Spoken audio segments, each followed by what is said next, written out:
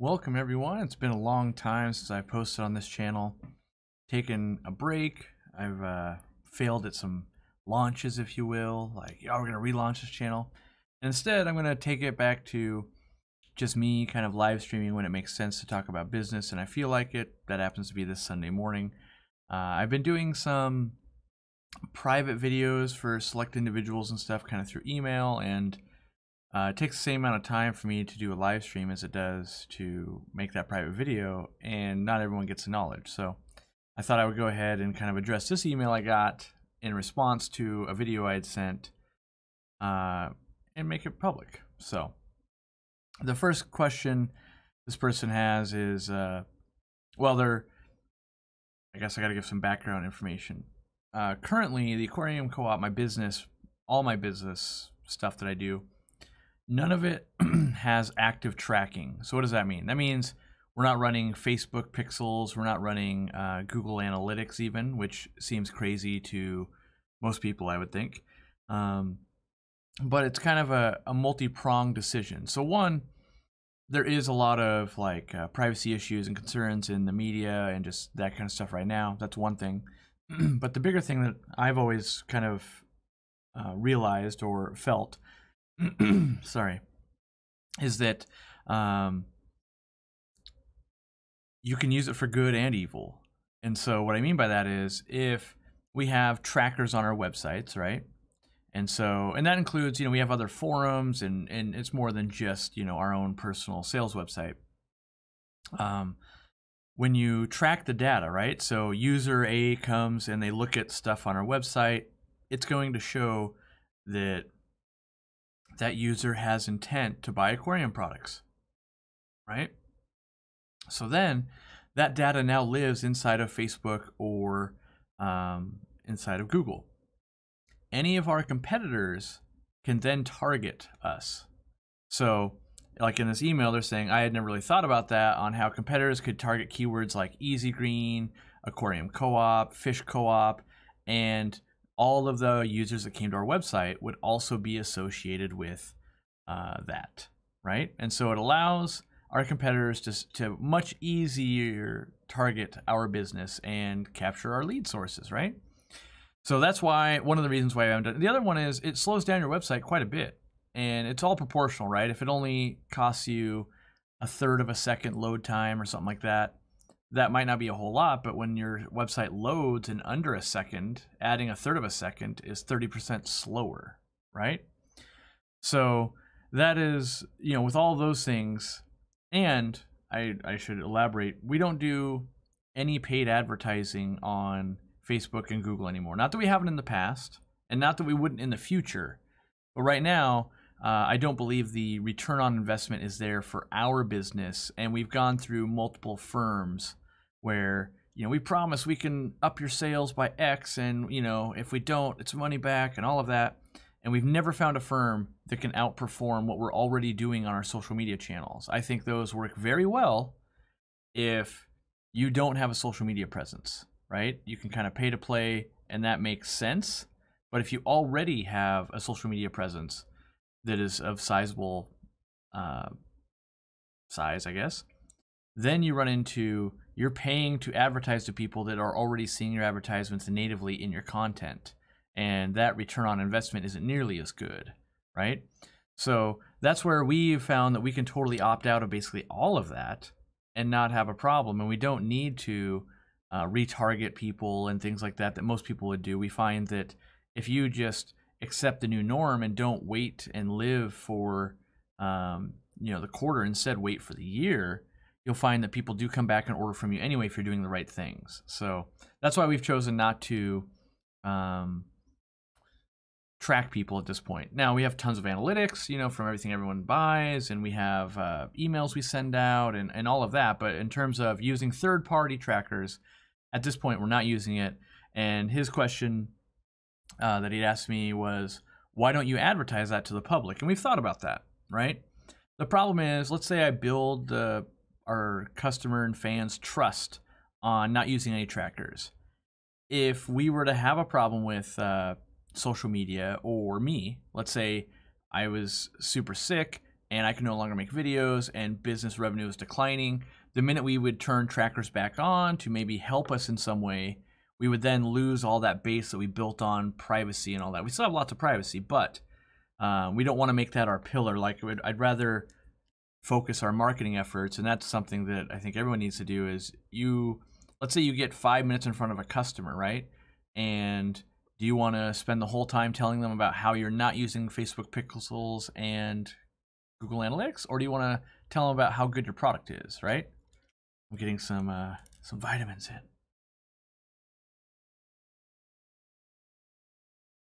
So yeah, and then they were just noticing that they'd never seen our ads basically on Facebook, on Instagram, on Google Shopping, and we just don't pay to do that. Instead, what we personally do is we go, and I do this kind of, I'd say every 6 months or so, and go, what would our projected budget look like for advertising right now if we were going through a traditional model? And that number gets pretty big normally. How could we reinvest that into our customers? So we give away free products with shipments, and it's not spend X, get this for free. It's you placed an order, get this for free, right? Things that you would normally upcharge for, right? So if we were McDonald's, let's say, instead of saying, would you like to supersize that? That'll be 40 cents. Just supersize it for free, right? Instead of spending those marketing dollars to talk about how good the meal is, just make the meal better. That's kind of the philosophy we have. And so some of that comes into products like this, where each one of these liners that we've designed for our business, we've made it so it's reusable. You could use it as a lunchbox. You could use it for taking frozen stuff home from the grocery store. These cost us money, right? They cost us money. We don't charge the customer. It costs more money to have them customized, to make them better. This zip costs more money than just a normal like Ziploc top. All of that, you know, when we look at an average shipment, we might be putting in almost a couple of dollars worth of extra stuff. But if you look at a traditional marketing model, you might already be spending $6, $7 to get a client anyway. And so this doesn't help us find new clients necessarily, but it helps us retain. We have a huge portion of customers that are retained kind of year in, year out. So welcome everyone in the chat. I realize you know, quite a few people are there and talking and all of that, and I'll get to some questions as I see them if I happen to catch them out of the corner of my eye. So the next thing this gentleman was talking about is you've created what some might call a cult following, which is amazing from a marketing perspective. And he's done a little bit of research through Alexa and Google Trends, and it seems that interest in aquariums are dying off, right? Now, that is one way to look at it. And I am always hesitant to try and predict, is something growing? Is it dying back? You know, a lot of it is, so if you're looking through Alexa and Google keyword searches and stuff like that, has it just changed? Are people looking for different things, right? And there's lots of ebbs and flows. Maybe last year you would say camping is dying. And then COVID happens, and now it's seen like a 10,000% increase, right? Getting outdoors and camping and doing all of that. And kind of the same thing is, I don't think, when you look at the whole pie, right, and you're trying to judge how big of a pie is this, whether that pie is 10,000 people or it's 10 billion people, it doesn't really change that much, right? So take a business that's only 10,000, there's only 10,000 customers. But if you get all 10,000 customers and it's a local retail store, you're doing really well, right? Now, if it's 10,000 customers worldwide, oh, hello, thank you. If it's 10,000 customers worldwide, then that's a different, you know, maybe business model. But even if you capture all 10,000, logistics are different, but it's mostly a proportion of customers. And so, like when we had our, well, we still have our retail store. When we were looking at that, if a local area could support, before we entered the market, let's say 5 or 6 stores, it was always kind of teetering. You'd see kind of one drop off, one pop up, one drop off. We know we just have to not be in the last 2 stores to stay around. And so obviously you try to be the #1 store, but as long as you're not in the bottom half, it's unlikely, even with a squeeze, right? So even right now, if you were in the travel sector, right, a lot of traveling going on, all of that. If you were that influencer or whatever, there's still diehards that are going, I can't wait to travel. I'm still consuming information. I'm still looking at travel credit cards and all of that. So if you're still in the top little pile, right, you're still going to be afloat as a business. It's the people that are the lowest. So while yes, you could be in a decline or in a surge. In a surge, more people, right? So if our local area could support 5 stores, right, in a surge, maybe it supports 8. Well, if you're always in the top 4, whether it's surging or not, you don't worry about it anymore, right? And so that's kind of our ethos, is continually just get better. So even if we're number 1, try to stay number 1. If you're number 2, be working towards getting to number 1. And number 1 is relative, right? You can never know where you are in the market. You can measure on a bunch of different things. You know, is it customer service? Is it pricing? Is it overall sales? Is it growth this year? Was it, you know, you can basically pat yourself on the back any way you want. You could tweak it like, we did this the most out of anyone. We're number 1, but we didn't do that, right? So there's always a different sector to improve upon, I believe. Been doing a lot of talking, been filming a lot lately. And I actually learned through a fan that salt actually helps the vocal cords and everything, so that's why I'm drinking some broth. All right, next up. Well, maybe I'll chime in here. All these bonus things, bags, heat packs, and whatnot. You think people in general would object to those few extra dollars for those? I mean, you run a business, it's always could be better, better margins. I do believe they would. Like, so a heat pack, if you're watching this, you're not familiar with my business, would be to keep plants warm during shipping. Most competitors charge anywhere from $2 to $4 per heat pack. Now, some would say, aren't people willing to pay that? On average, yes, they are. But there is probably 25% of all clientele that will try and do things cheaply. I don't think it's going to snow. I don't think it'll be that cold. I think it'll be all right. So inherently, 25% of people aren't going to purchase the heat pack, right? Therefore, you're going to send out your packages, and 25% of customers are not going to be happy when they arrive dead.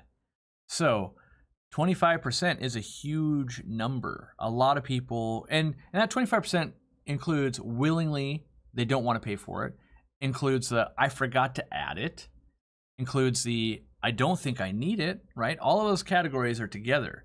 So all of those things. And so we try to eliminate, how do we make sure that they don't mess this up, right? In that we want them to have a good experience every time, not only when they paid the extra.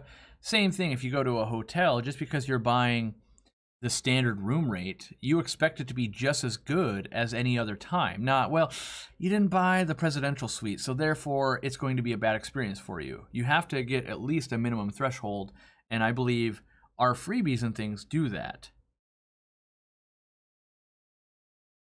The other problem you have is when things do go wrong, right? So you have to reship and all of that, and when you look at the analytics, typically that's going to cost you 20 times as much as just putting the original one in. So we find that streamlining employees and all of that will actually save more money, or get close to breaking even compared to going, well, the customer has to pay for everything now, right? And there is a clientele. I typically am one of those clientele. I just want to pay the price. Like, you charge me what it costs to do it right. That's why I'm not a big fan of tipping and things like that, because now you're in this weird spot of, well, how much do I pay to get this done correctly? I don't know this industry, so therefore I don't know how much to pay anymore. And I think just covering it all evenly is the best thing you can do. I'm going to pop out my chat here real quick because I feel like I may be missing some key comments.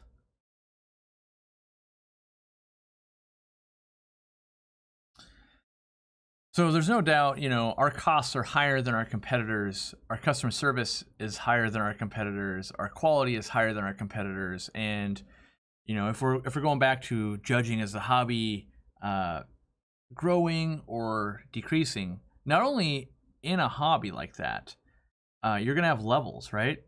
So the person that wants the absolute best and spends $10,000 a year on aquariums and fish supplies and subscriptions and magazines and all of that, it is unlikely they will leave the hobby. Someone who's newer to the hobby, they have a much higher chance of getting out. So by targeting the higher end clientele, we see a lot less kind of expansion and contraction of our potential clientele.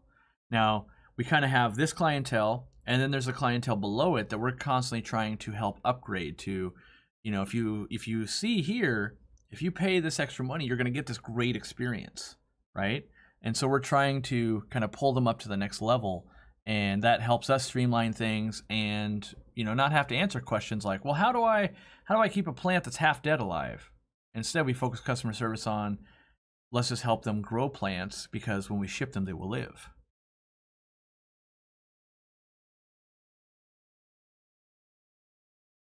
Someone said, I thought honey helps the throat. It does. I have these too. So these are little like not cough drops, but they just have a lot of vitamin C, and they've got honey and stuff in them. Because I just spend all day long talking, whether it's podcast material, being on other people's stuff, filming our own stuff, in meetings, my voice really takes a beating, and you wouldn't think it until you actually start looking at it. And I've had weekends where come Monday morning I can't talk. Like I've talked so much at an event or something like that, I actually lose my voice. So all right. Do you view exclusivity as a key to success? Like, would it be a problem if the co-op competitors began carrying extreme resists? We have tons of competitors that carry our products. Yeah. That's all the more reason to double down and do a better job. Like, there's Burger King, there's McDonald's, there's Sonic's, there's all these places that sell burgers. You choose based on who you think has the best taste, who's fast and efficient, all of that. There's always going to be competition. And even if they didn't carry the same fish food, they're going to carry another fish food in which they'll claim is as good or better. There's always competition.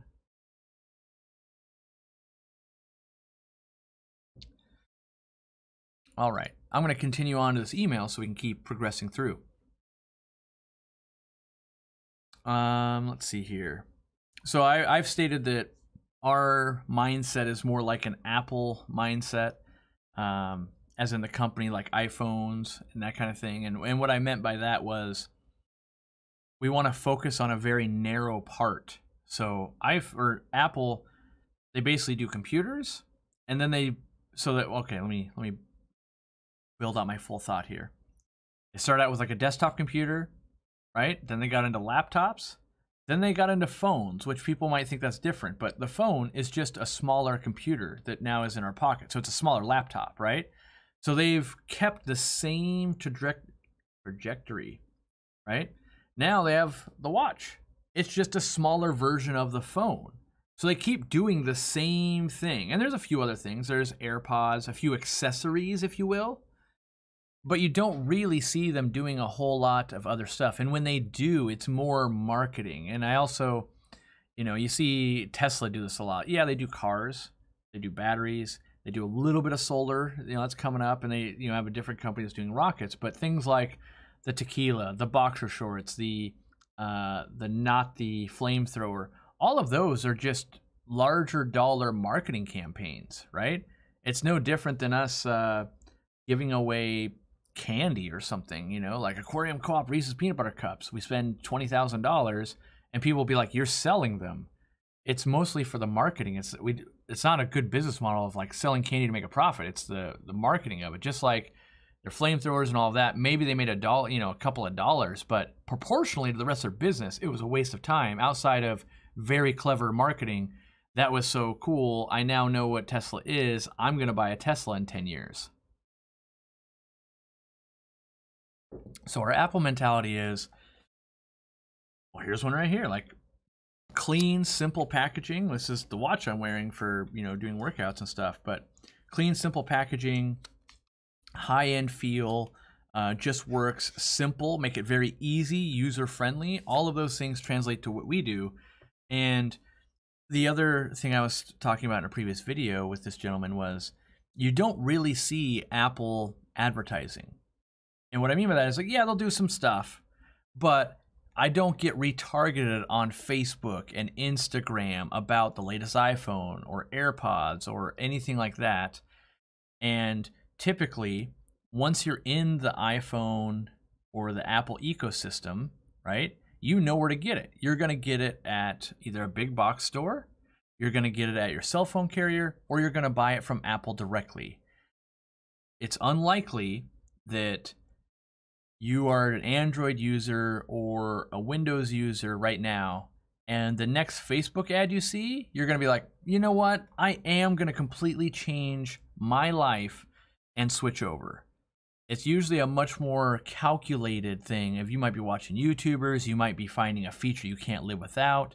And so therefore, that kind of marketing, you know, their acquisition cost might be $700 to switch someone over. It's something like Coca-Cola and Pepsi do the same thing, where it's like a few $100s to get someone to convert from Coke to Pepsi or vice versa, right? And you know how much Coke and Pepsi they have to buy over how many years to equal that much profit? And so you get to a point where, like with Coca-Cola and stuff, it was actually cheaper for them to gain market share doing Sprite than it is to get someone from Pepsi to Coke. It's easier to get them from Pepsi to Sprite than it is Pepsi to Coke. Cost less. So for us, it's not necessarily, you know, about that money mindset. It's that we want to focus, and I want to focus on, you know, releasing iPhone number 13 next year and making it the best iPhone. Is iPhone 12 good? Yes, I love it, right? But next year I'm likely to buy another one if it gets even better. And couldn't they just go, well, okay, today we're going to make headphones, which they do make headphones, but they can keep expanding into other stuff like, oh, well, now we're making USB power banks. Now we're making all of these things that make sense but aren't specialized, and they won't necessarily be the best, right? So we kind of have the same mentality of stick in our lane. You know, we don't venture out into saltwater aquariums and cichlid tanks too often, even though we're knowledgeable about it. We're not known for it. It takes entirely new marketing strategies and campaigns. And we find that to be a distraction. You know, in the previous email, they were asking, why don't we sell dogs, cats, all the other pet line stuff?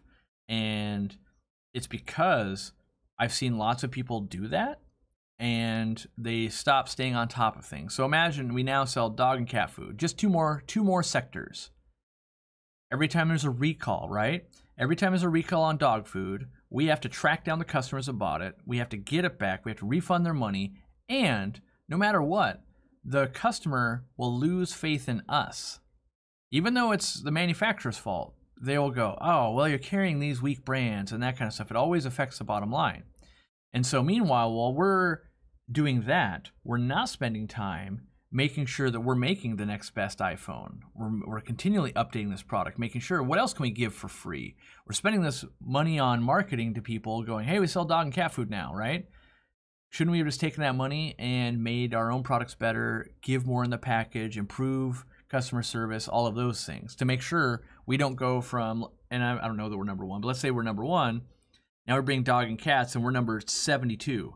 We're trying to bring that up, so it's coming up. Okay, we're 23rd in dogs and cats, but we're also 3rd in aquatics, right?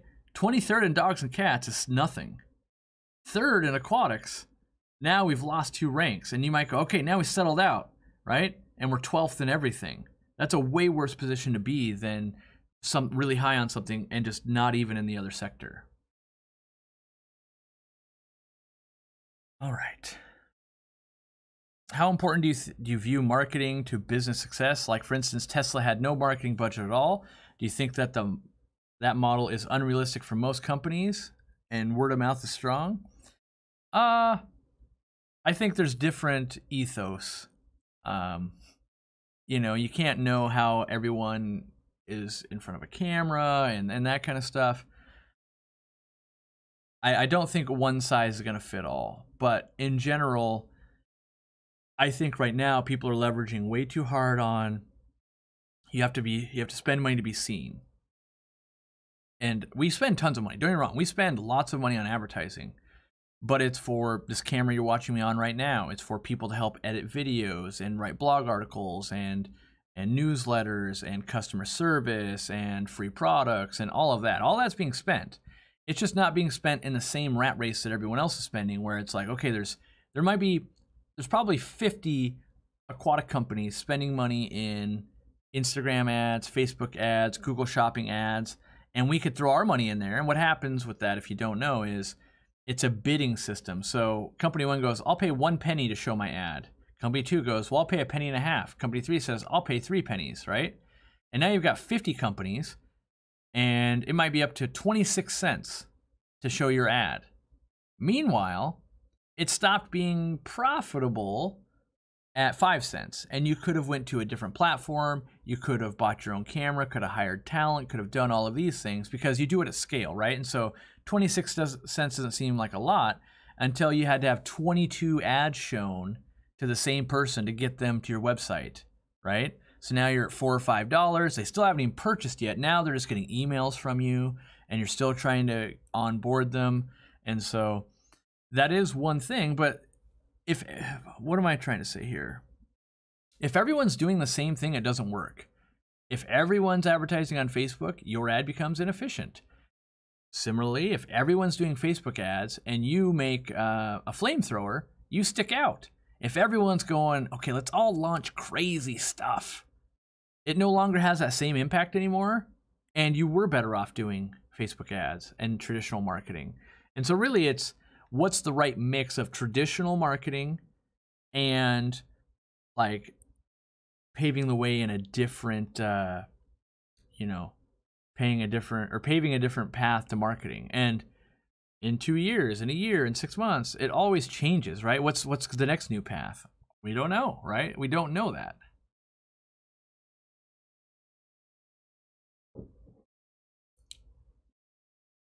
All right. I'm glad the co-op hasn't embraced the Apple mentality of squeezing every dollar possible out of a customer. I'm boycotting them just because I think they're overpriced. See, I think that's a user opinion. In my opinion, Apple products are underpriced, right? If you were to take this device and the fact that I can run my entire company from it, the fact that I can shoot videos that rival this camera in the right light and all of that, this allows me to do everything. I actually think this device could be $5,000, right? We might not buy a new one every year, but I don't think this device is actually overpriced for what it accomplishes. So think about a car. We might spend somewhere between $20,000 and $50,000 on a brand new car, and they last us for, let's say, 10 years on average, the average consumer, right? And we use that every day. We use this far many more hours every day than we do a car, and this is an absolute fraction of the price. Now you could say, but there's cheaper cars. You can buy used cars. You can buy older cars. You can buy cheaper phones too, right? But when it comes down to quality, and this is from someone that I've bought every single Samsung phone and every iPhone and tested them side by side over and over again, iPhone is a better polished product that has fewer errors, fewer app problems and integrations with other things, right? And the ecosystem is just better for being productive. Now, could it be priced out of some people's reach? Certainly. There's cameras that are $100,000 that I don't own. It's out of my reach. But do I think it's overpriced? I don't necessarily think it's overpriced because at a certain point, you need that. If I needed to buy a crane, let's say I need a crane, right? For my business, I need a crane. And you're going, a crane is $2 million? Is it that a crane is overpriced? Or is it that a crane costs a ton of money to build, right? And so for sure, there is going to be, okay, but you could build an iPhone for half as much money. And it's like, sure, you can build it with physical parts, but who does the R&D development and all of that? That's the thing. It's like, and we run into that all the time. People can, the next person to reinvent one of the products that we make better, they're going to go, when they do it, it will be cheaper because they didn't have to spend a year trying to build it. They just copy a model of it, right? So I personally, in marketing, if you're a marketer, right? If you're marketing a business, the cheapest place you can spend your money is a brand new phone every year. That's the best advertising dollars you can spend. upgrade the camera, make sure it's working, give yourself more options, all of that every year, because in this day and age, you know, you're making stories, you're making shorts, you're making Instagram pictures, you're making Instagram stories, you're making Facebook posts, you're making Facebook stories, you're shooting videos, you're taking, you know, proofs of a product, going, boom, let me email that and make this change. This thing accomplishes all of that, right? And you'll see people buy a camera, you'll see them buy this, you'll see them buy that laptop. All of those things do less than your phone will do. That's why I don't think phones are overpriced. I actually think they can go up more. In fact, we're considering buying the new $2,500 phone that allows us to live stream on the go using 4 5G connections, and this camera could then now go on the road, right? A lot of people are saying it's way too expensive. The technology hasn't existed before. And so will it come down in the future? Yeah, probably, like everything else, right? But at the time, right now, is it too expensive? I don't think it is. It's a first to market type of product. So the value of something, an iPhone, for example, is relative to the user. If you use your phone for business, it's far more valuable than the average person that uses it to search Tinder. For sure. I mean, that's the thing. It's like no one makes us buy a phone. You could use one from 20 years ago and it will still work, right? So we're all buying luxury purchases, and it's all under the, you know, under the guise of we need more. And can you even utilize more? There are people that will never utilize more. They get the newest iPhone and they never take a picture. They never do anything that's, you know, labor intensive on there, but they just wanted it. And then there's people that are going to push it to the max, right? So when I'm pushing it to the max, I'm in a greenhouse and I'm filming and the phone's trying to overheat, so I need it to run cooler. I'm in the Amazon. This phone's going underwater. And so why would Corey use iPhones? Well, one, I can airdrop to the other phone easily. So I took multiple iPhones. One goes underwater, one stays above water, one stays back on the boat. When you get back to the boat, you offload all the footage. All of it can charge by USB and solar that we're using, and all of that worked much better than this camera right now. That's a $3,000 camera filming on right now. It's not waterproof. It wouldn't do that. SD cards can get corrupted. So can my iPhones, but I have backups between them, right? I can also upload whenever we get back to a port or a hotel. I could start uploading. So there's a lot of things, and we don't always need the stuff, but it's very easy to have a perspective of that's too expensive. I wouldn't do that. Just like I might not rent a billboard for $10,000 a month, but maybe the law office down the road does, and it makes them tons of money because their product they sell is way more than mine.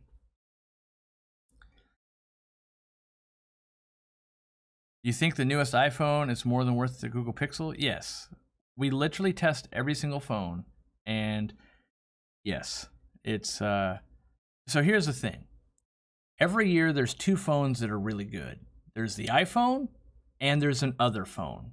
It's been that way for the last 10 plus years. iPhone is always the first or second best, always, right? And you can argue which is actually the best, but the 2 spot, that changes. That's been Samsung, that's been Google Pixel, that's been the VR30, that's been some foreign phones, some Sony phones, all of that. But the iPhone's always a contender. And so, you know, you could spend time every year researching that, or you can work on your business and just have the best phone, and that's the iPhone. And don't get me wrong, I was an anti-iPhone guy. I was that. How would you ever spend that much money 10 plus years ago? I always had Android devices until I got into the ecosystem. And I was like, wow, this actually does make sense. It actually is better. It actually does work better more often, more of the time, right? And all the devices, they all hold value. I give them to family members. We raffle them off to employees, things like that. They're always still useful after I'm using them, and I have to keep multiple around for what I do.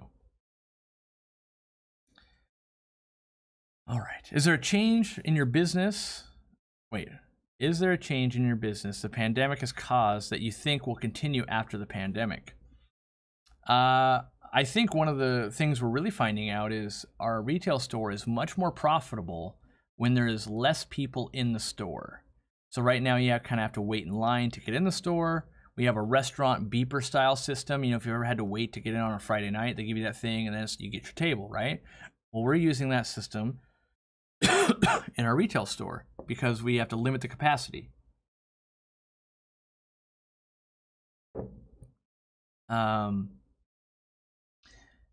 We now limit the parties inside the store to as many sales associates as we have. So we have currently right now at the store, I think 3 or 4, like as we're taping this or filming this, there'll be 3 or 4 parties in the store, and each one is limited to about 20 minutes. Now, people generally come in now with, these are what I need, here's what I'm looking for, and here's the questions I have. Let's get all that wrapped up, and they're out in about 20-ish minutes. Before the pandemic, you'd have people that would stop by every day on their lunch break. I'm just looking, I just want to sit and chat, they tie up customer service reps, right, or sales associates, and that, well then, if they're caught in a conversation, now they can't help this person over here that's kind of waiting, you know, they're doing that polite, like, okay, well, when they're done talking, I'll get what I need. And so overall, though, it leads to less sales throughout the day. And so we're actually serving people less efficiently. Now, we're definitely trading that for, we're building less of a community there. It's not just like, oh yeah, I come out every lunch and I talk with Robert, the store manager, every day, and the business pays for that. So that is something that we're looking at going, well, how, when the pandemic goes away, how do we maintain this level of efficiency and make things better, right? Because Saturdays and Sundays are a madhouse in the store, regardless of when it is. And so, you know, one of the things we're doing, we're hiring more people.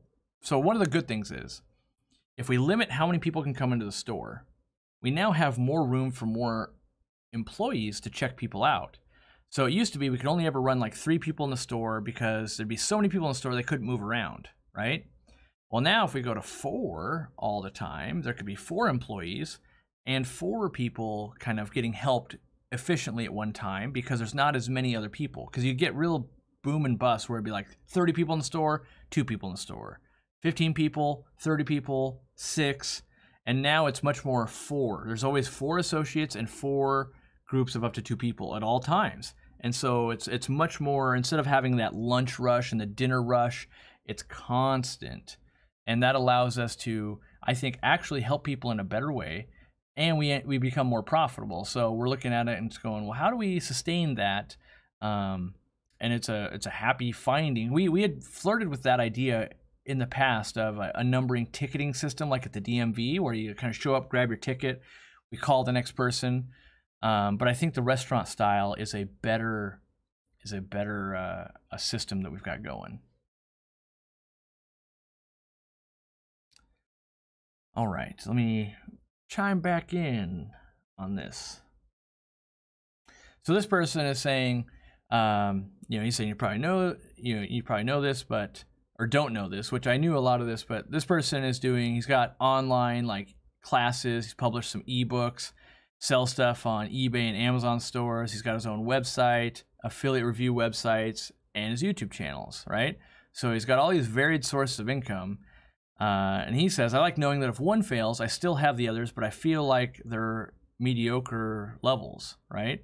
It's somewhat difficult for him to focus since he loves them all. This is, you know, oh, well, and he says, do you have any advice on making decisions to focus on the things you love? Yeah, so I'll answer that, and then I'm going to go into the next part. But right now, the advice is diversify and do all the things and make 400 little passive stream of income, right? And just like marketing, if everyone is doing that, it's a saturated thing. So, you know, if I set out tomorrow and I'm like, I'm going to learn to play tennis like a professional, I'm going to ride dirt bikes professionally, I'm going to open up a maid cleaning service, and I am going to become an Olympic swimmer. And each week, I spend 4 different days, like today is tennis day, today is Olympic swimmer day, today is maid company day, and today is whatever the other thing I said was, right? All of those are going to progress very slowly through the years because I'm only devoting 1/4 of my time to each one, right? Now, if I devote all of my time towards one, okay, I'm going to start a maid business, right? A cleaning business. You probably will find after a few weeks, few months, you can't actually fill all of your time with it, right? But you might be able to fill 70% of your time, leaving 30% on the table. You're wasting 30% of your time. You're still growing that business at 70% versus your competitor growing at 25%. So you're still leaps and bounds. After a year, right? It's going to take them 3 years to do what you've done in a year. And that's what we do. I literally spend every waking day without taking vacations and things like that working on my business. And so every day I'm getting 16 hours of work done, 7 days a week, not 5 days a week, right? And so if the average business owner, which I believe this to be true when I study them, they're spending somewhere between 8 and 10 hours, 5 days a week on average, right? So let's cap them at 50 hours. Let's cap me. Let's back it off a little bit and say 2 of the 16 I'm not efficient at. And this is assuming they're efficient at all 10 of theirs, right? So I've got 14 hours a day, and I do it 7 days a week. They've got 10 hours a day doing it 5 days a week. So 50, and I've got, 98. I've got 98. So in a year, I basically will have accomplished twice as much as they have. Now, a lot of things that people don't factor in is that there are going to be things that take up time every day that won't be pushing your business forward. For instance, accounting. Let's say I have to go, okay, let's take a look at the numbers. I've got to pay bills. I got to do all that. Whether I spend 100 hours a week or I spend 10 hours a week, I might have to spend an hour doing accounting. So therefore, if I only spend 10 hours, that's 10% of my time doing accounting work. But if it's 100 hours, right, that's 1% of my time. And so that's going to leave proportionally more time to do things outside of the business and grow it forward. So when I was in the retail store, 8 hours a day you're in the store, you're working, you're interacting with customers, you're making your money, and that's an 8-hour fixed set. Average competitor has an hour before and after to do some accounting and just some wrap up and all of that. So they've got 2 hours each day, right? But I would work until basically midnight. So if we closed up at 8, that's another 4 hours on top, and we started 2 hours before, I'd get 6 more hours. And so I would on average get 4 hours further. I'd have 6 hours to handle tasks. They would have 2. So I was doing 3 times as much work every day to make my business grow compared to they were, even though they were working 10 hours and I was working 14, right? So that's where you can get into the problem of doing all the things. You do all the things. They're all going to grow kind of slowly, and it's really easy for someone to come up from behind you and pass you. If all of a sudden I was like, I'm publishing ebooks, and I put all my attention to that, we might put out an ebook every 2 days or something, and you're going, oh my gosh, I'm being swamped. Whereas if you were only doing ebooks, or let's use our YouTube channel, for example. Like right now, we're putting out a lot of YouTube videos. It's hard to pass us because we've got such a content schedule coming out. If we were only putting out a video once a month, it's easy for someone else to take our spot, right? And yes, you have to do good videos. You'd have to write good ebooks. You can't just put sheer volumes out. That's not how it works. But there's a lot of things that go into it. So I do think, what to focus on, that's hard. I think, you can focus on things you love, but those don't always make you money, right? Like I actually really, really love business, and I like aquatics as a hobby. Now, because I loved business so much, and the reason I know I love business is because I was doing this back in high school, and I didn't start keeping any fish until after college, right? So I'm lucky in that I took my business knowledge and made aquatics profitable, right? So that I do love business, and I still do that all the time. I like aquatics a lot, and I get to do that all the time. So that worked out for me. But I wouldn't enjoy writing ebooks, and I would ask you, if you're looking at this from a critical eye, do you love writing ebooks, or do you love the money that comes out, the passive sales, the passive streams of income, right? Usually that's what people love, because if you really love doing ebooks, you'd write way more of them. And it's rare to find someone that genuinely loves doing 10 different things equally. A lot of times you'll find out, oh, you just love the money. And that, don't get me wrong, money's great. So don't not like money. But, focus on, do I like the result, or do I like the process of doing something? Like I really enjoy improving products, making them better, and that type of stuff. That's really fun for me. The actual selling of it, it's not as fun because it's like, okay, we did it. Yeah, it's working. You know, after you get the feedback loop of like people love it, it's working, all of that. That's not as fun as like the leading up to it. Like, ooh, are people going to be super excited or is this going to be a bust? I don't know. I worked really hard on this. You know, it's kind of like you're turning in your work for a grading. All right. So the next one was when you first started and you didn't have as big of a support team as I do now, which I do have a big support team. I'm sure you had to decide between your physical store, YouTube, new products, online store, and more. Did you have difficulty in choosing what to go after? Not at all. I don't think it should be difficult. It should be very rational decisions, right? So the physical store was a thing. The physical store then got to a point where it had stagnated. 2 years in a row, it had made the same amount of money. It had hit a plateau, right? I then thought, okay, I'm barely making ends meet here. Like this is not, I cannot live off this long term. I have to get more money coming in. So my thought was, do YouTube and Facebook specifically, both those. If I could get some traction there, it would bring more people to my local store and that would work. So I did that and I kept doing it knowing that, you know, at the time, okay, I'm working at the store 8 hours every day, right? That still was that, got to do that time, right? And then for you, it might be you're going to your 8-hour a day job, right? But then you've got that 6 other hours every day, right? And YouTube, maybe that's an hour every day. An hour every day spent doing YouTube and an hour every day doing Facebook, right? And eventually, after some time, that catches on. Most people will give up like, okay, I did that for like 2 months, didn't do anything, I gave up. Instead, I kept doing it. And eventually, once it takes off, then that 1 hour is now really worth it. But I go into it knowing, just like opening a store, I'm going to do all this work, invest all this money to make $2 an hour? That's what my profit is after all of this?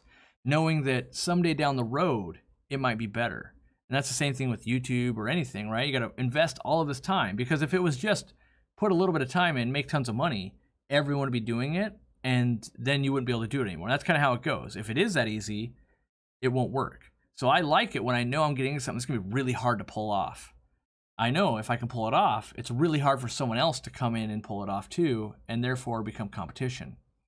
So for me, physical store already had it, using the extra time I had.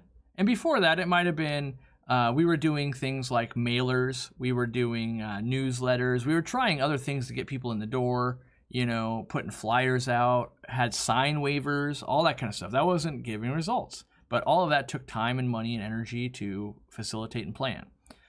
Then we go to Facebook and YouTube, and after some while, it does start producing results, so that's good, right?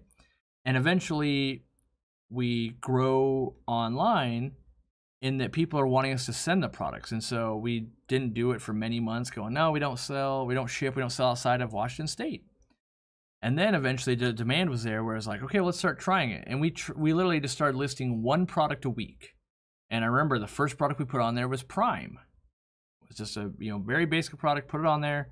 And when it sold, we'd buy more. And we only had 3 bottles. 3 bottles of Prime is what we had because that's what we had on the shelf. And so we had to buy more when, we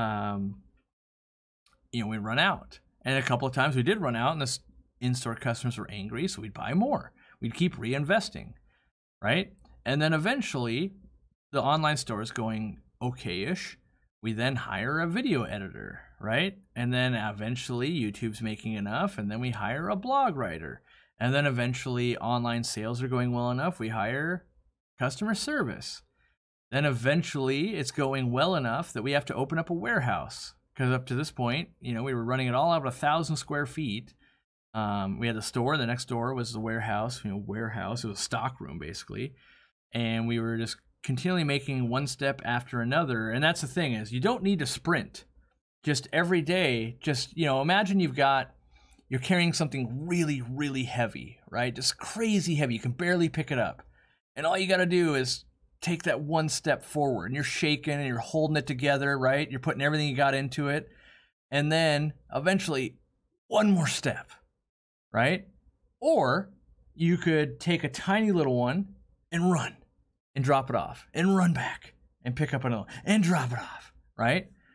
But that typically burns people out. You get tired, you expend all your energy, and if you can kind of rest a little bit, you know, and eventually you take a step forward, you can set it down, just rest, you know, and then you're going to pick it back up, and you're going to walk, you know, and then eventually it's just a never-ending walk. Like you're just carrying it all forward, and you're not worried about where is, you know, the ending point, just knowing I got to keep going, just got to keep going. And yeah, so, you know, now we have online, we have all of this, and like, what's the next thing, right? And it's like, well, I'm not really worried about it. We'll know when we get there. And that kind of, you know, we've wanted to develop very expensive products, things like LED lights and that kind of stuff. And it's crazy expensive. We're talking $250,000 or more to get into that market. Couldn't do that last year. Couldn't do it the year before. Might not be able to do it this year or next year, right? But at a certain point, we'll be forward enough that we have that if that product was to go wrong, it wouldn't bankrupt our company or anything like that. So, you know, by staying focused and knowing eventually that's how you get there. Eventually there'll be enough money. Eventually there'll be enough customers. Eventually we'll have a chance. Doesn't mean it'll work, right? But that's kind of how we look at it. Is just keep pushing forward, even if it's only a little bit at a time. Just make sure we don't have to go backwards. Don't make mistakes, right? Every time if you fall backwards, you stand back up. You still got to pick up all that weight and just, but if you fall back, it might be 3 steps back. So it's easier to take a tiny step forward than it is to fall down. And I know that's kind of a cheesy, you know, thing to be talking about, but that's our mentality. Business stuff rolling in. Let's see here. Lastly, he said, I would love it if you'd post more business or finance videos. I actually like the way you talk about business more than Graham Stephan or other known channels. You're very real and blunt and have the passion when you explain things. I like how you don't... I like how when you don't agree with something, you don't hold back. Yeah, and that's just it. There's plenty of people that want to sell you the dream online, and they're very successful at what they do, and they might help you be successful. You know, Gary Vee is one of them. Like I've met him. I've met some of these other people, and you know, part of it is, are you trying to sell the dream of you'll be successful, or are you actually showing them what you're doing? I just like talking business, honestly, and it's good to kind of talk through things, and also I want to kind of document where I am at a certain point, because then you look back, you're like, that's crazy that warehouse looked that way, that this is what we thought, you know, or that, oh man, you were so naive to think that you wouldn't use Facebook and Google, and now you're spending millions. Now it's been 10 years later or something. So it's good to document and reflect, and you can also go like, yeah, I still do believe that. I still do believe in the environment. I still do believe the big guy or the small guy can beat the big guy. We can do better customer service. We can be more nimble. We can do these things. Is that panning out? Were we right? What did we get wrong? Learn from that too. So got about 10 minutes left. We'll cap this at like the hour mark, because I've got work I should be doing. I just felt like rapping. Macklemore song. How much does a high dollar customer spend at the co-op? I feel like I spend a lot. I would say the high-end customers, it's a range, but I would say to be in the top 20%, something like that.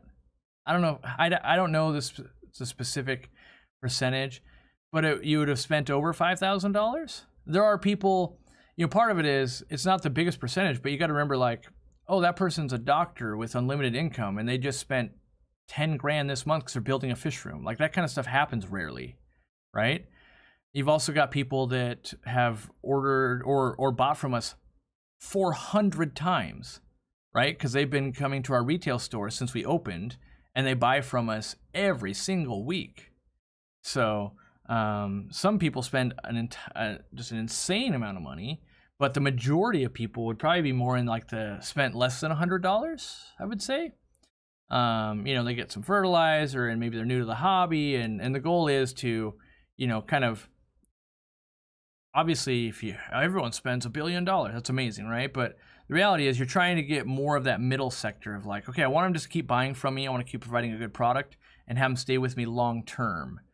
You know, I don't think you can really focus on, well, how do I find the other people that are like celebrities and making fish rooms? That market is very narrow. So how do I just stay relevant with people that are in the hobby, plan to stay in the hobby, might have fish rooms or not, or maybe they just have a family and for the next 12 years, they're going to take care of their aquarium. How do we service them best?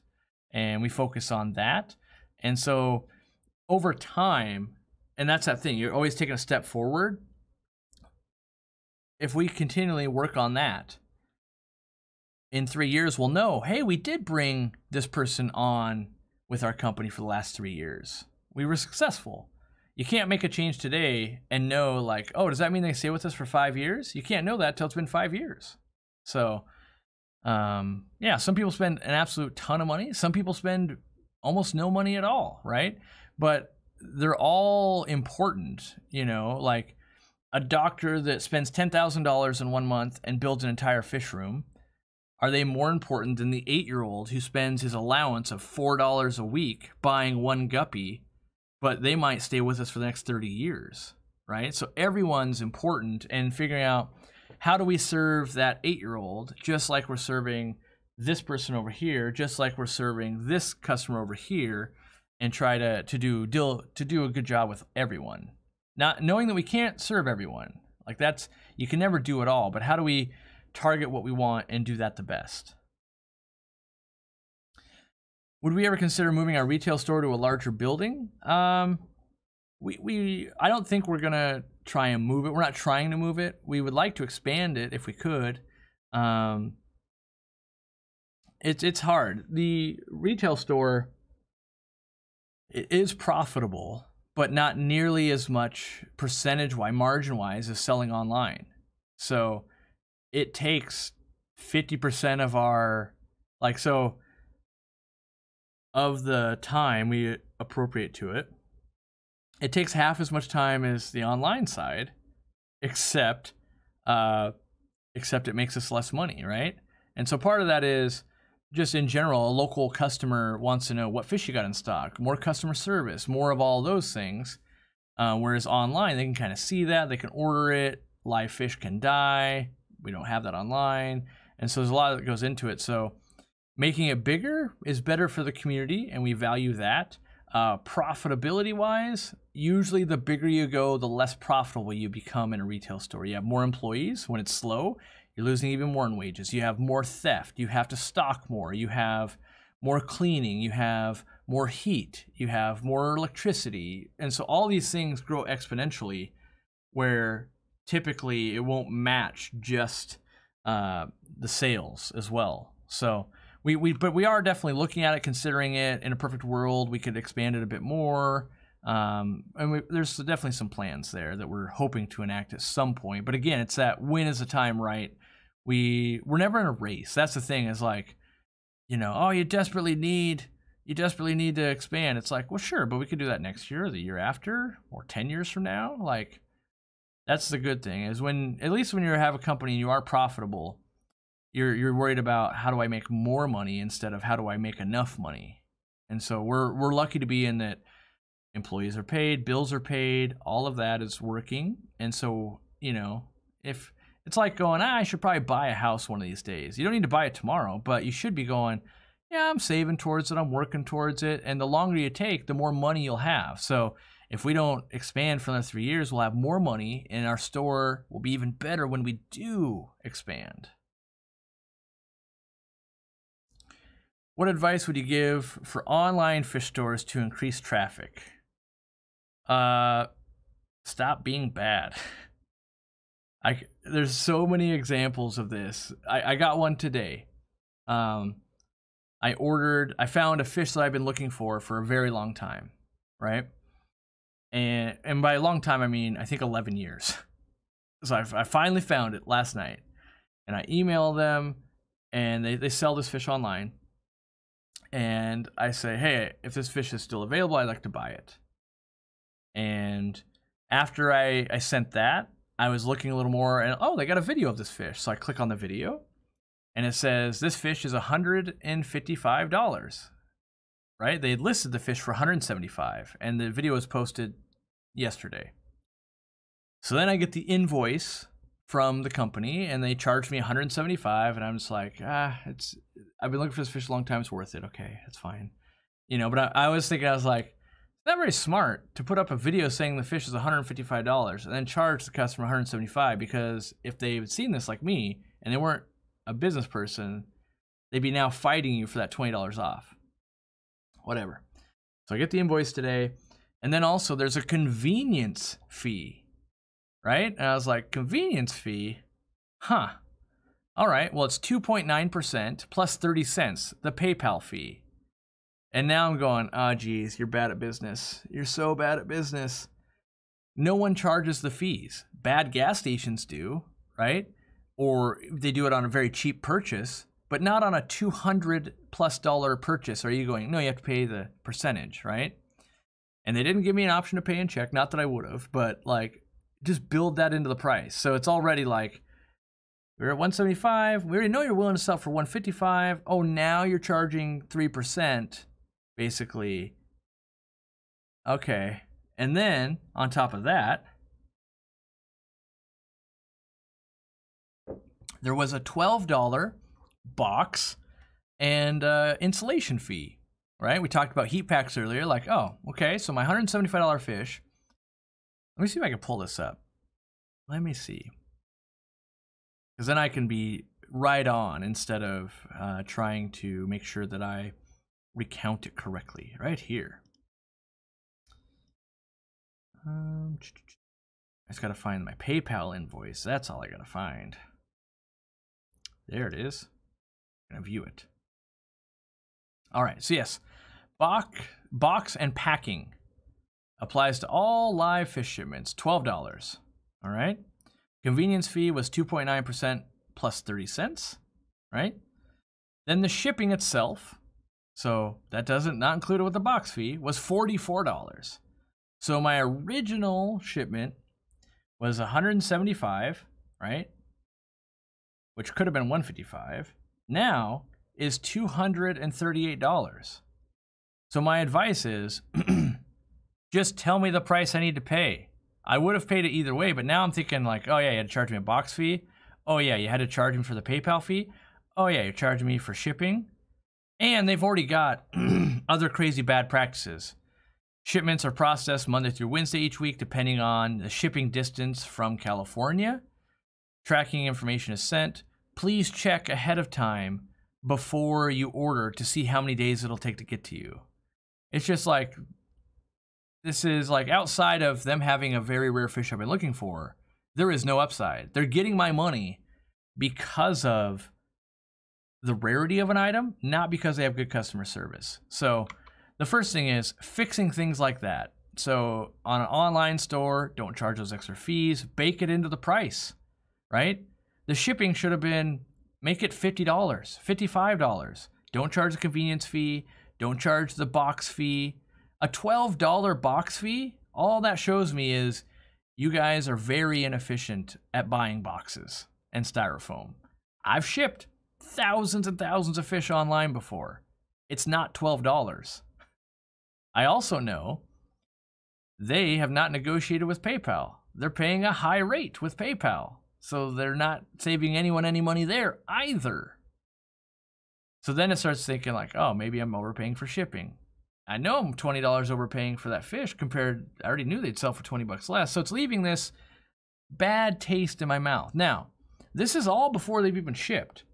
This is all giving ammo. So what it does is it sets up a customer. When this lands, if this fish arrives not alive or really sick, it's going to compound the problems. Just like we talked about earlier in the stream where we ship something, now the plant's half frozen.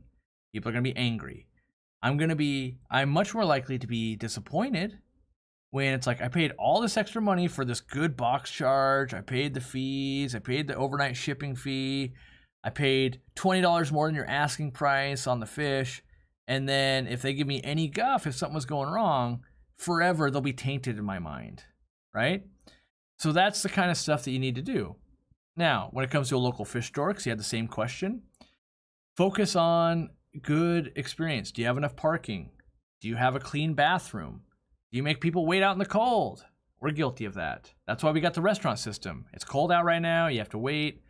Go wait in your warm car. This thing will buzz. We'll get you in. We'll, everyone's limited to 20 minutes. So if you're fifth in line, know that we got 4 people on average. You'll have to wait a max of 30 minutes till you're back out of here, right? Try to do as much as you can and continually try to improve. Right now, one of our biggest things is we don't have a phone because it rings off the hook. We're looking into how can we serve local customers and field phone questions that are basically unending, right? So continually try to improve, where I find there's a lot of attitude in business. Well, if they don't want to do business the way I want to do business, then they can go somewhere else. And that's always a true statement. And they probably will. That's the thing, is they will. So when businesses are struggling and things like that, usually you got to look inward. And I've definitely had to do a lot of that when I was working in the store and YouTube had taken off and online had taken off. We had gotten a bad feedback of how I was grumpy with someone, and it was a wake-up call for me. Like, I'm not the grumpy guy. I don't try to be, but I was like, I get it. I'm overworked, and I got to get out of the store. I can't do all of the stuff I got to do besides be in the store, like that 8-hour day in the store. And it was where I was staying up till now 2 or 3 o'clock in the morning, right, to get it done. So now I am that 16, 18, 19 hours working, not sleeping enough. Then my work performance was going down, and so I had to do that. So I think the advice is, how do you increase traffic? Stop sending traffic away. Most often, people are stuck in, traffic's coming in, but they're bouncing back out. They're not repeat customers. They're not liking what they see. The fact that I couldn't buy that fish. Like, another thing is, I couldn't click like, buy it now, pay it all, and be done with it. I had to email the person, ask them if they still had it. Then they had to confirm it. Then they had to send me an email address. And the reality is, if I had seen that fish on any other website, I would have already bought it there. They would have sent me this email today, be like, sorry, I've already purchased one. I've had that happen before too. And so, I usually say this in YouTube, but it applies for all business. Whoever screws up the least is the one that wins. As humans, we're so error prone, we're easy to get lazy, easy to make mistakes, all of that. And so whoever does that the least is usually who pulls ahead. And when you get a bigger team behind you, you make less mistakes because you have more people checking work. So I would say focus on eliminating reasons to not shop with someone. That's the first thing that I always do, of like, you've given them a reason not to. That $6.72 convenience fee doesn't make me feel good. $12 box fee doesn't make me feel good. $44 shipping doesn't make me feel great. In a day and age when, think about this. You spent over $200 and there's not free shipping around? What? Even though I was willing to pay it, I paid it all. I did order this, right? Because it was something I wanted. But think about that. When you're comparing your customer or your competitors, like, there are sites that ship fish for free at a certain threshold, especially usually over 200, right? There's all these things. So how many things do you have in place that people are coming up and they're going, ooh, kitchen looks dirty, I'm not eating there. Ooh, bathroom is dirty, I'm not eating here. Ooh, that person didn't wash their hands, not eating here. Like, we see it all the time in restaurants. We give reasons not to come back. Food wasn't good. Food was burnt this time. Delivery took too long. Saw something I didn't like. Ooh, right? And you just replace it with, we go here instead. That's what happens. Traffic comes in, but it doesn't stay. All right. Do we plan on having a plant sale in the future? Never. As it stands right now, we can't get enough plants, and the cost of doing business has gone up a ton because of COVID. So I say never. It's just highly unlikely that usually when things go up in the world, they don't come back down. So fuel prices, flight prices, cost of plants, all of that. And it doesn't make sense to discount the cost of a good and keep up customer service. We just lose money. And that's what we found when we looked at, we've now done years where we did discounts. And we've done years where we haven't done discounts. And we went from losing money and not really doing much to, oh, good, we're not going out of business. And we can hire more people to make a better situation happen. So we're choosing that. And for sure, we will lose customers to lower priced places. But on average, we see a lot of them come back going, oh, yeah, it was cheaper, but you know what you get, and it's just, you can buy a cheeseburger for $2 at a fast food place, or you can go get a nice burger made, right? Or you can make one at home. And we're going for that. If you're looking for something better, great. If you need that cheap thing on the go, hey, eat somewhere else, and we need something good, come back to us. Yeah. All right. I'm going to answer like maybe one or two more, and I'm calling it. Do I foresee any business strategies that were created due to COVID continuing in the future because of new consumer expectations? Yes. I think curbside pickup is not going anywhere. I think people love it. I myself love it. We have not implemented it yet because I find it to be one of the most difficult things to implement with live fish. You can kind of imagine, oh, I'd like to buy a dog. And then you pull up to the person's house and they're like, no, you can't come in. Just pick one on the website. We'll bring it out. You're just like, but this is a personal pet. Like, I really want to choose and make sure it's healthy. And that's the problem. If it was only dry goods, we would have adopted this model already. Like, yep, we'll have your order waiting for you. No problem at all. With the live fish, people want to choose boys and girls and how many and how good do they look and all of that. But I think in general, like fast food places and Best Buy and all of that, it's really nice to buy online. If I need to buy a phone, right? Because usually the way a consumer works now, they're going to research online and they go, hey, I want this phone. And then they go, I should order it. I wonder if Best Buy has it. Oh, it's the same price? I don't have time to go in. I'm kind of too lazy. Oh, Apple have it here tomorrow? I'll just order from Apple. But now that you can do curbside pickup, like, oh, I could have it in 10 minutes from now. All right, I'll go do that. I'll drive there. I'll grab lunch. I'll grab it, right? So you typically do that more often. I think people are falling in love with that. Now, you have the opposite experience of like Home Depot. I'll do a curbside pickup. I've been waiting 40 minutes. This is insane. I'm never doing this again. So as long as they're quick, I think that'll be adopted long term. Also, I've seen local restaurants, right? They will tell me they're far more profitable doing a drive-through window than they are having seating. Someone sits down, 4 people sit down, they order 4 plates of food, they talk, they might get a soda, right? So they each buy a soda. So now you got 4 sodas, 4 plates of food. Let's say on average that was $15 a plate, $60. And they sat there for an hour or an hour and a half. Now, you have to have a waiter or waitress come in and check on them, do refills, what else can I get you? So you're paying for that staff back and forth all the time. And they might get a tip, right? Or you take that same waiter or waitress and now they're serving a drive-through window. They might touch 50 times the revenue. And so now that square footage is kind of wasted in the front. They take less staff. They get more orders through. They do less dishes, right? All of these things are now more efficient. So I think we're going to see a lot of those trends continue based on business needing it, of like, wow, this is actually a more profitable way, and consumers also wanting it, of like, this is a more efficient way. In general, if we can make it easier for a customer, they will like that, and they'll come to demand it, really. Do I ever lament becoming so successful online that you can't really spend time in your store? Yeah. It's not so much that I can't spend time in my store, it's that I can't spend time not working. Like, I had to put my foot down. It was last Monday, and basically we had run out of a product.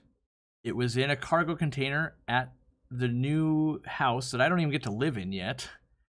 And it basically came down to, am I going to go to the gym and work out? Because I've hired a personal trainer. Because obviously, you know, my weight and all that is an issue, right? And I was angry that I had to make a decision. Am I going to go work out and keep my body healthy? Or am I going to fulfill this business duty? And I made someone else do it. I go, this is insane, because I work out for 90 minutes twice a week. And I was like, this is insane that it is difficult week after week for me to get in 3 hours of personal time. And so I've made a decision. I'm scaling back. I'm doing anything I can of like, it's not healthy to only have 3 hours a week to spend outside of sleeping and working. There's 3 hours, right? And so that's why I started camping every other week for a day. That's part of this. And it's part of the reason I'll slow down a little bit too, is going, you know, it's not worth trading my health and all of that to just, you know, earn more money, be better, whatever, right? At a certain point, it's not good for you. And I've long passed that point. And so now it's time to strategically hire people. If this latest hire signs on tomorrow, we'll have hired 5 people in the last 2 weeks. And it's purely to offload things. Like, the higher you go up in the company, the more you're just, you know, the more you've got on your back, and you're just, oh, must keep going, right? And so if you can go, hey, there's a friend next to me. All right, hand them some. Now we're moving at a faster pace, right? So, yeah. And do I miss being at the store? Being at the store is really fun. Talking to people, seeing people have success, all of those are great things. And I do miss it, yes.